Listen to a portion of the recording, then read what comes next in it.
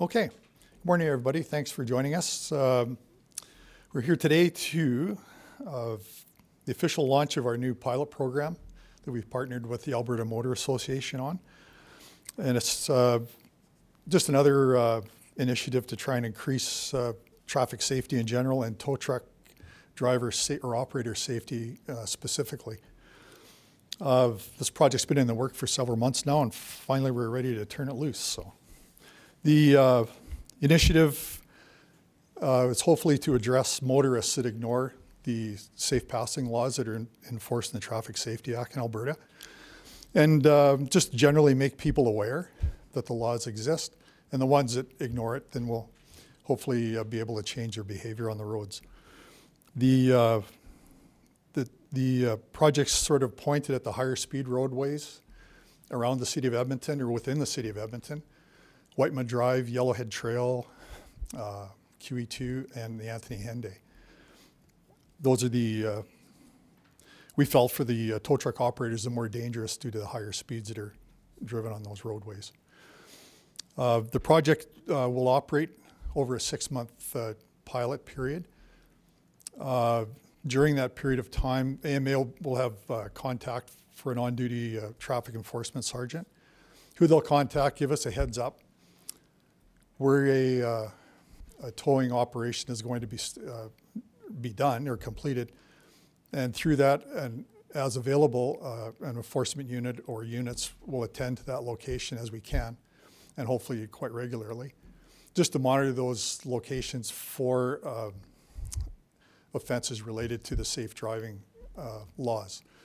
The safe driving or safe passing laws, I should say, for emergency vehicles are that traffic are to slow to 60 kilometers an hour or 50 if it's a 50-kilometer zone when passing a tow truck that's working with its amber lights flashing.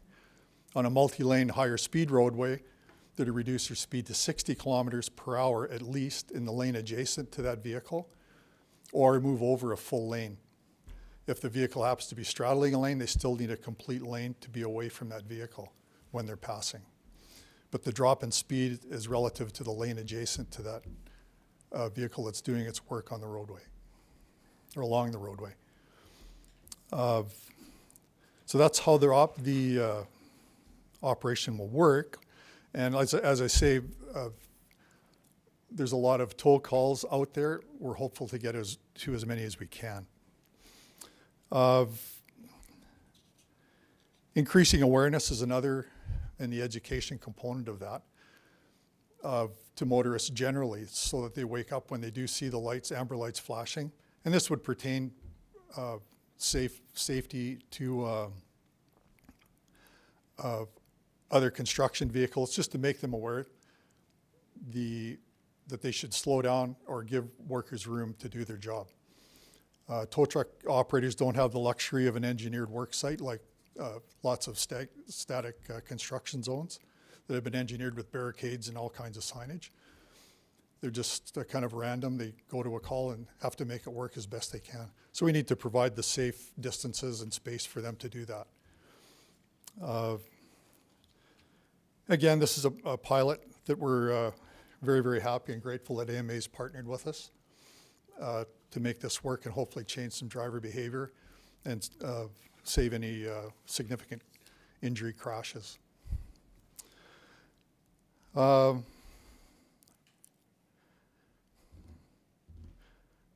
think that's pretty much sums up the basics of the operation. I'd like to just introduce Jeff Kasberg, Vice President for Advocacy and Operations with Alberta Motor Association. It is. Good morning, everyone. So Jeff Kasberg, Jeffkasbrick. I'm Vice President of Advocacy and Operations for the Alberta Motor Association. Inspector Johnson, Sergeant Bates, and to all of our partners at the Edmonton Police Service, we thank you very sincerely for this campaign. We are both grateful and extremely excited to be partnering with you in this. I'd also be remiss if I didn't specifically thank Chief McPhee for his leadership as well. From the very beginning of AMA's advocacy on increasing awareness around roadside safety, Chief McPhee has been a stalwart supporter, always willing to do all that can be done to support our essential roadside workers. Each year, AMA responds to more than 37,500 high-risk calls. That translates to a high-risk call 1 every 14 minutes. In 2021, that also translated to more than 4,000 of these high-risk calls being in the city of Edmonton alone. And the unfortunate reality is that serious incidents or close calls are still a far too common occurrence for our tow operators. A 2020 AMA survey found that 42% of motorists were either unaware of Alberta's slow down, move over legislation or didn't realize that it actually applied to tow trucks. And so we keep seeing the consequences of that unawareness. Since December 2019, there have been at least 36 near misses and 14 serious incidents involving on-duty tow trucks across this province. This, to us, is simply not okay. And we are determined, along with our partners at EPS, to actually do something about this. Slow for the tow is more than just a campaign, and it's far more than just a slogan. It's about encouraging the right behavior to keep our essential tow operators and the Albertans that they are responding to safe at the side of the road. Every tow operator is someone's loved one, someone's mom, uncle, brother, or spouse. And if it's not us stranded at the roadside today, it could be us or a family member tomorrow. But the other reality of this situation is that each of us has the power of making a difference. Each of us can do the right thing.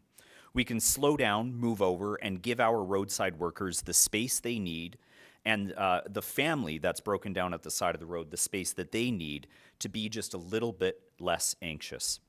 Yes, we all live hectic lives, but those few extra seconds could actually help save someone's life.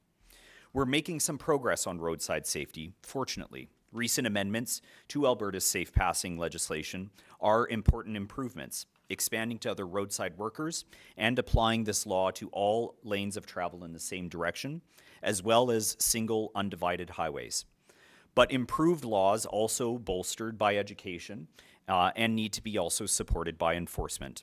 And that's what today's partnership is all about. So we're truly grateful to Sergeant Bates, to the EPS for their continued partnership in traffic safety and for their leadership that they've played in today's announcement. And ultimately, we ask all Edmontonians to slow for the tow. Thank you. Well, is it okay for questions? Yes. Would you mind just going over those stats one more time? I was interested in the numbers that you had there for those. Absolutely. So at AMA, we represent about 80% of all private passenger tows that occur across the province. Each year, we respond to about 37,500 high-risk calls, which translates to one of those calls every 14 minutes. In the city of Edmonton alone, we last year responded to 4,023 high-risk calls. That's in an area where the speed limit is greater than 60 kilometers an hour.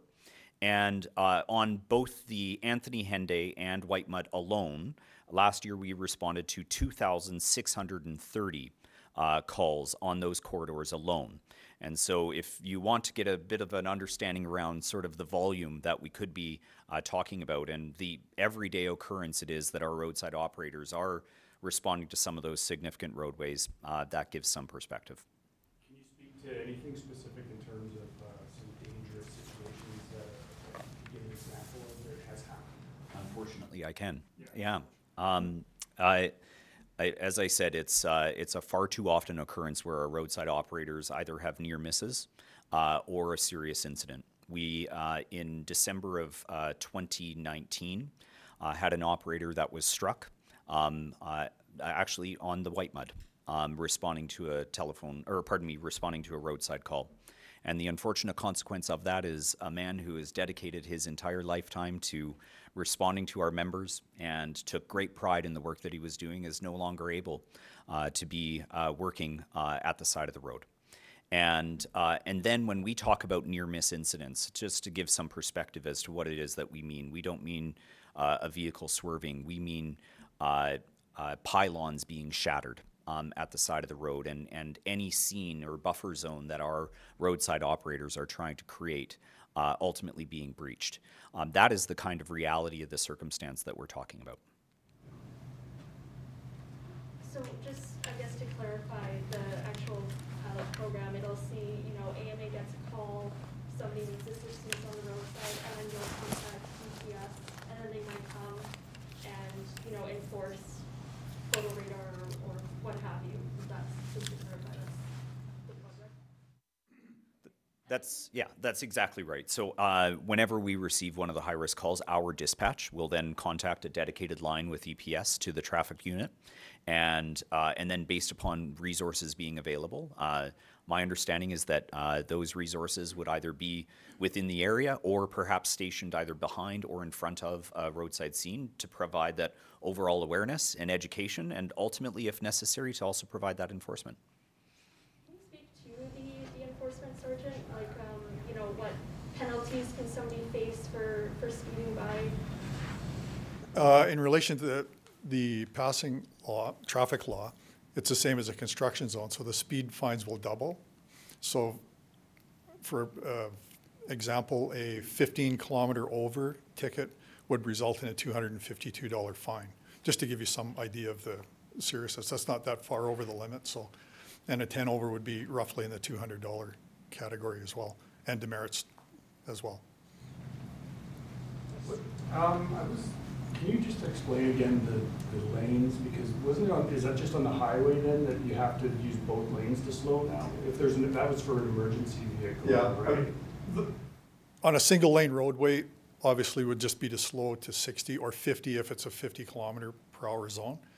If you're on, for example, the White Meadow at an 80-kilometer-an-hour zone, it's a multi-lane roadway. Presumably the tow worker would be on the shoulder of the road, presumably. If they're not, you need to slow to 60 and or move over a lane. The slowing is the rule for the adjacent lane. Moving over, the speed reduction isn't necessary, but you must give that full traffic lane between you and the tow truck on the side of the road or in whatever lane it's in.